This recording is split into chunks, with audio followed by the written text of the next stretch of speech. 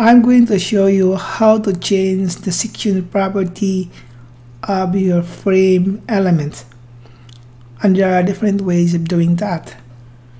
One is by clicking the members you want to change and then right mouse click, choose edit beam properties, and then change the section, apply, and you will see that the section property has been changed.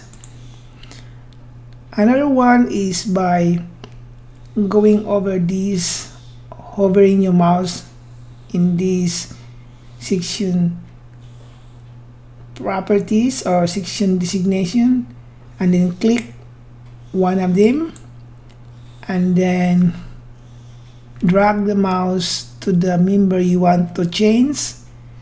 Click it, you click and click, click, click, continue clicking, and then right mouse click to finish.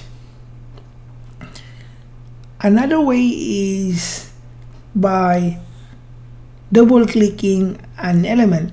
I will double click this and you will see that this window will appear and you can change the property. Apply, and you see the change has been made to this section. Exit to finish.